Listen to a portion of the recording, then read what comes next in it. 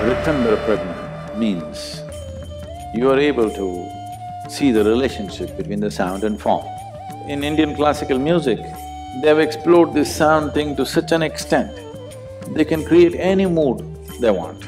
If you can simply sit, Ritambhara Pragna will come, tremendous things will happen to you.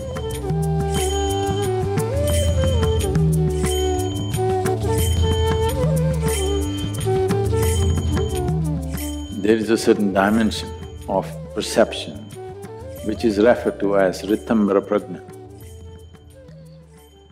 Ritambhara Pragna, Pragna means perception. Ritambhara Pragna means you are able to see the relationship between the sound and form. As we've gone through this many times probably for many of you, if you feed any sound into a sound measuring instrument like an oscilloscope, every sound gives out a form or a pattern. Today it's a well-known thing that for every sound there is a distinct pattern. There are very fantastic experiments which have happened, but the more simple one is, if you just take a metal sheet and let's say keep a speaker under it and play a certain kind of sound, you will see if you put some light granules on it like sand or whatever, it all arranges itself in a particular way. Or if you have a proper tonometer where you can control the hertz, distinct patterns, otherwise you don't have to do it. I think if you look up on the internet, I'm sure there are experiments like this where you can see where for every kind of sound, a distinct pattern comes out.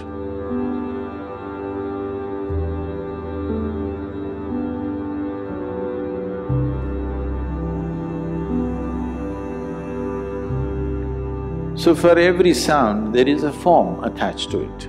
Similarly, for every form, there is a sound attached to it. Now, how to know this? That's a question. How to know which form deserves the right attracts a certain kind of sound or represents a certain kind of sound. This dimension of perception is referred to as Ritambhara Pragna. Without any background, talking about this may make it little… it may make it a little ridiculous because without the necessary background of understanding, suddenly I speak about something else, it doesn't make sense. Let's put it this way. If you have… if you listen to music, not the music with words, let's say you simply listen to voice or instrumentals, have you noticed different sounds create different kinds of impact upon you? A certain sound brings an emotion of love in you, a certain sound makes you peaceful, certain sounds want you to jive. Different things do different kind of impacts on the system. This… even if you are not a conscious listener, it can still happen. Somewhere somebody is playing a rhythmic music, either a folk kind of thing or let's say rock music is going on. You're not really listening, you're sitting and reading a newspaper or doing something else.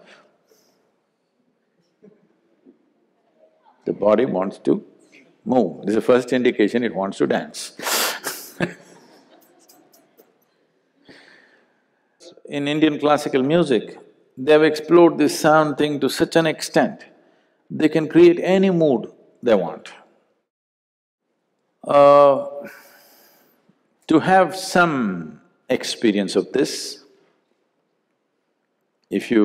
music is simpler, easier, no risk, exploration.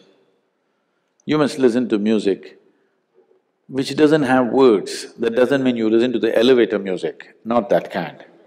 Somewhere people are exploring various levels of sound, various ways of expressing things, but still not much words, there may be a few words. The Indian classical music goes with this, or the Western classical to some extent, but Western classical largely is instrumental, isn't it? There are no voices. not much voice at least. If you listen to voice-based music which doesn't have much words, your ability to have a grasp over this to some extent can happen. A better way of doing it would be, there are specific mantras, but this has to be technically correct.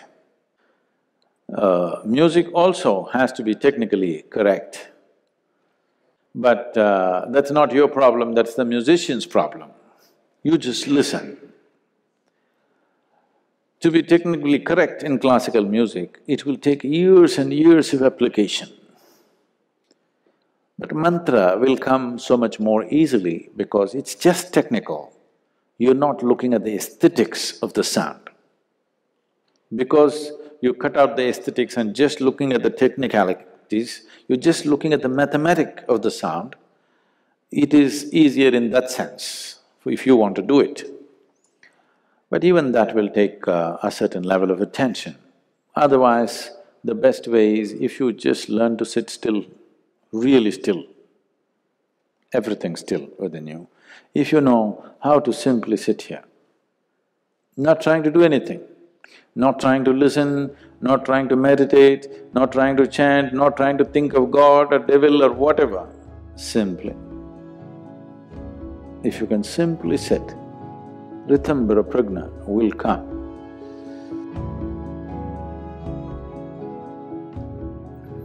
Another way of becoming perceptive to sounds and the nature of sounds is, if you can find a place where there are no sounds of machines and your cell phone will not tink-tink, quietly if you can listen to the sound of the trees, the breeze, the water, just the natural sounds, if you pay enough attention, tremendous things will happen to you.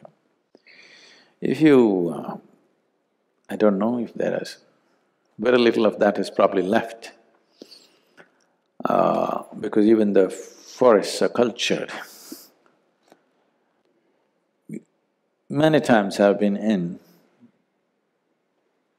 the South Indian, they're kind of tropical rainforests. The longest I've been there, it was about 23 days. I walked through the jungle for about 23 days alone. No any kind of support, no cell phone for sure those days, and not even a torchlight. And fourth day I ran out of the food that I was carrying, so I lived off the forest.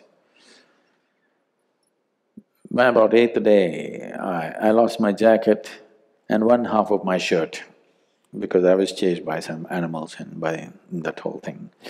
I had half a shirt and pants and I walked through. This is elephant country, tiger country. I saw tigers, panthers, elephants, all kinds of… the wild buffalo, various kinds of animals, very close quarters. But at the end of it, when you look back, what is the biggest impact on you? It's the insects. No, they're not like the ticks in America, they don't bite us. It's in the nights, the orchestra that goes on in the rainforest. Oh my God, it's unbelievable. And the timing, every day, night 2:15 means one group will stop and the other group will start. Really, their sense of time, every day, exactly, by the second, one group will start, another group will start. And you don't know what they're talking about. They're definitely talking something that you don't know, for sure. They're not just making dumb noises. So if you just sit there and listen and listen and listen and listen, slowly you start noticing there is a pattern and an organization to this, which is far bigger than any human symphonies that you can achieve, far more complex and far more intense. So if you listen, simply learn to listen, listen to everything. That means you shouldn't be talking, you know. Simply listen. You will have some sense of how sound and forms are related. But if you want to make a study out of it, then it will take a different kind of involvement. But just having a ear for everything.